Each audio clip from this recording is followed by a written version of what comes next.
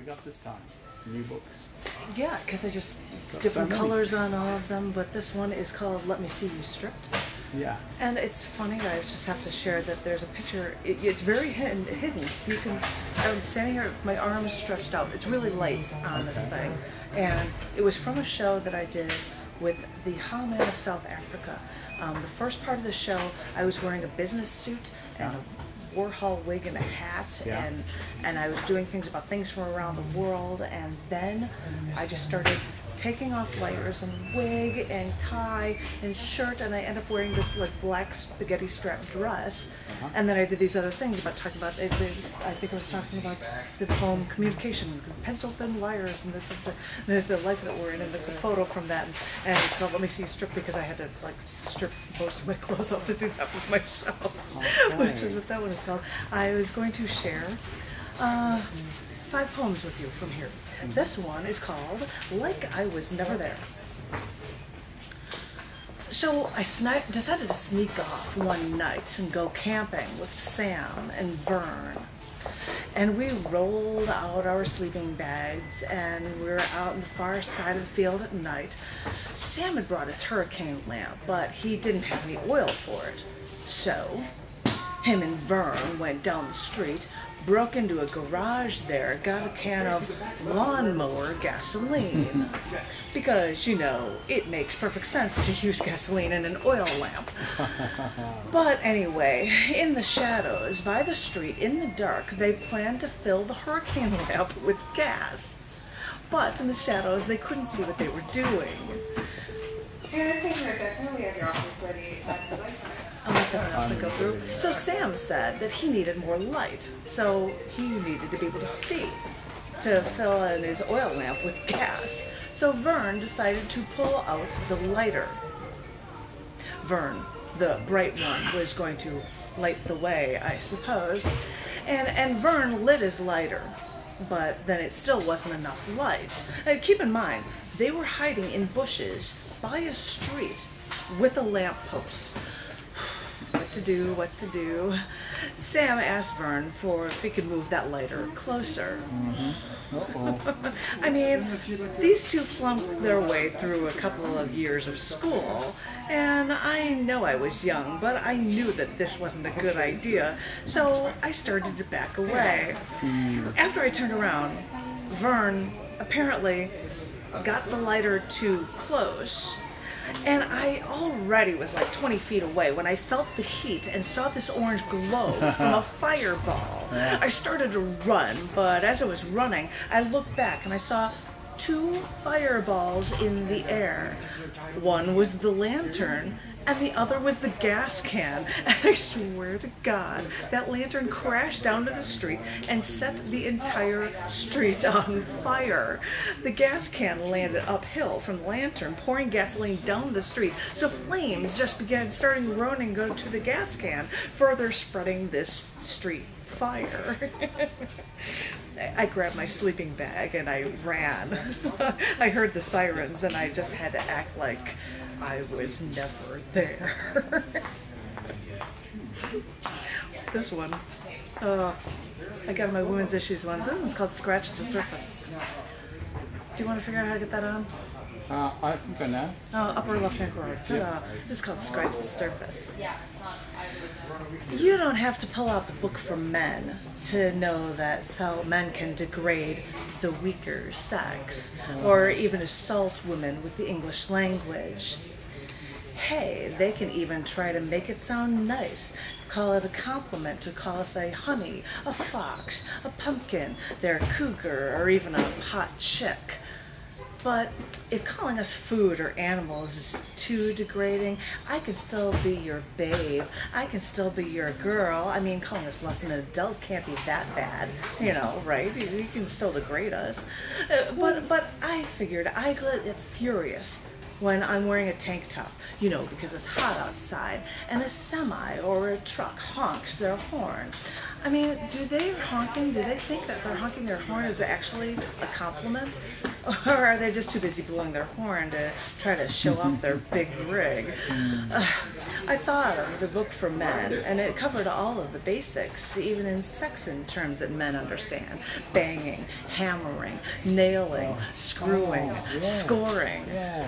But I was in a car, and because it was warm, I was wearing a tank top. Again, the truck driver's sexual turn-on. And so I got honked at by a semi-driver while sitting in the car going down a highway. And that's when I heard one or more term for women. Someone informed me that after their truck horn blares, the truck driver will radio ahead to other semis and tell them the color, make, and model of a car with a good-looking seat cover. Wow, a seat cover. Thanks. Now we're reduced to good-looking upholstery, something that you keep around to sit on. But wait, we can't stay pretty after you've kept us down for years before you get something prettier to replace us. So, as I sit in this car, covering myself up whenever we're near a truck, I think of the book for men with jokes objectifying women or reminding us of a bush or a slit or a crack, a box, a hole, or the farm implement like a hoe. But I'm telling you, baby doll, as thorough as that handbook seems, it doesn't even scratch the surface. I will end with you with three pieces that are about attraction on some level. This one is more about talking about physics with it. It's called You Are Force. Is your beauty, is your soul causing my attraction to you? Is it a force of nature? Are you like gravity, dropping me to my knees whenever I think of you? Or are you like magnetism, like my needs only magnified as I draw closer to you, giving me impetus to increase my velocity and join you to bond with you? That's the only way I can explain this, you know. I know your momentum. I know this special relativity causes this action-reaction. You must have a power no one else has harnessed to do this to me. This electric force between us excites me and burns me and curls me up in an arc to you. But this friction, this tension I feel when we're apart snaps me with an elastic force. Reminds me that I must abide by the laws of motion when it comes to you. Because, as I said, with that, like our dynamic equilibrium, you must be a force of nature. My husband thought it would be perfect to take that poem and turn it completely around. So this is a reflection of You Are a Force called You Repel Me. We'll see how this works. Okay. Is your angst, is your soul causing me to shake near you?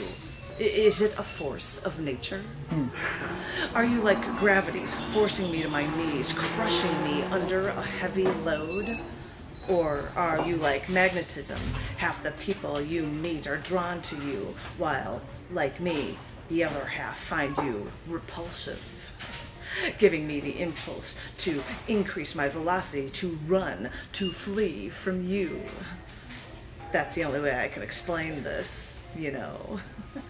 I know your momentum. I know this special relativity causes me to break down. You must have a power no one else has harnessed to do this to me. You are like electricity. Every time you touch me, I feel pain. Your touch burns my skin. But this friction, this tension I feel when we're together tears me apart like a bomb. Reminds me that I must abide by the laws of physics when it comes to you. Because, as I said, you are dark energy tearing us apart. at an ever-increasing rate, because you must be a force of nature. Yeah. I will end on this one, because I always have to end on my happy note. This one's called Holding Hands. Mm-hmm. When we're walking down the street in stride, and our feet pump out the same rhythm, and our shoulders are almost touching, and our hands seem to brush up against each other for one brief moment. In that one brief moment, he reaches over and takes my hand. He slides his fingers around my hand, and I feel him move along my palm to my fingers.